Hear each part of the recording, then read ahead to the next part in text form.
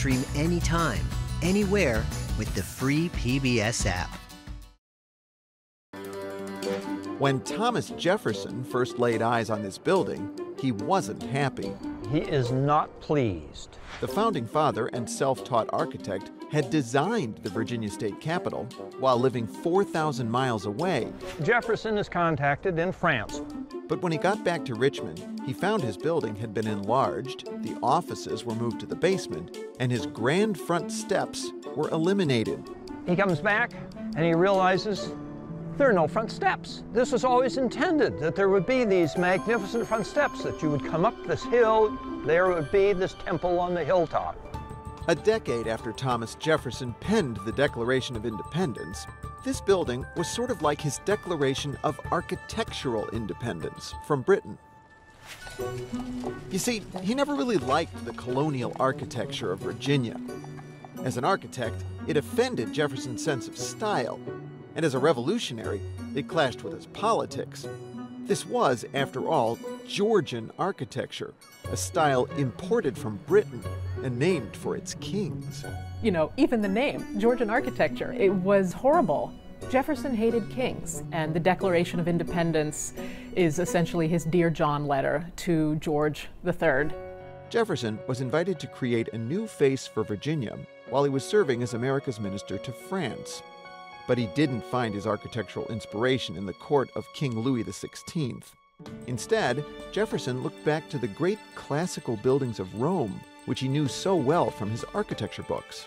He liked the clean lines, he liked the symmetry, and this was his statement about the new nation being a part of the Western world, but not being beholden to Great Britain.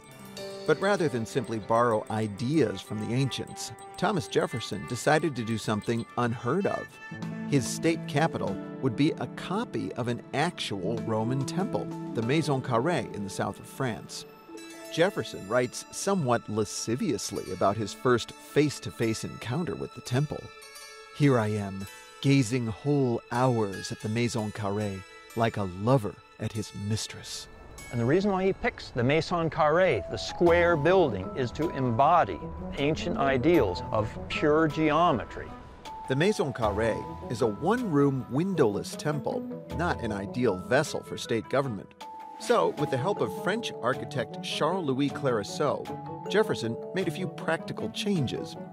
While the Maison Carrée sported fancy Corinthian columns, he thought the workmen in Virginia could only handle simpler, Ionic ones. Because the Ionic order are much easier to carve.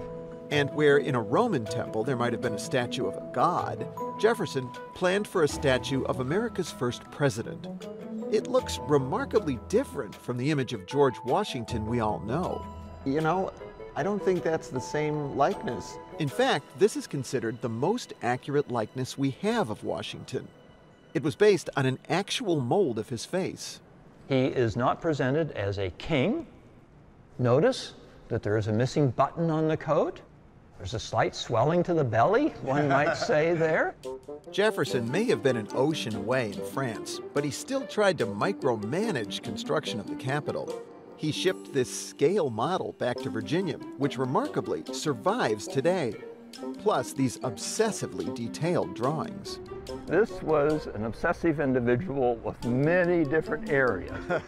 He sometimes would draw up his buildings with measurements down to 1/100th of an inch. Now, can you imagine a workman looking at that?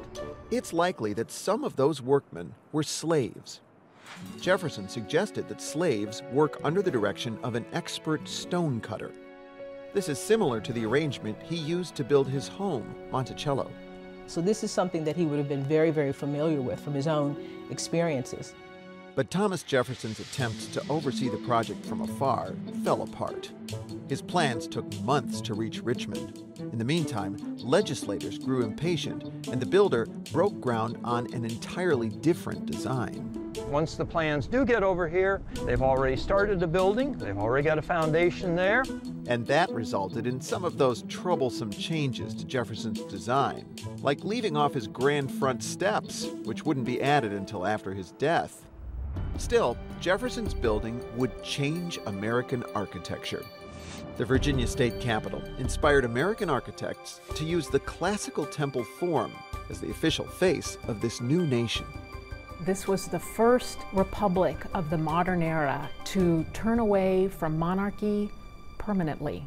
And this was radical, it was new, it was dangerous, and they announced all of this with Greco-Roman architecture.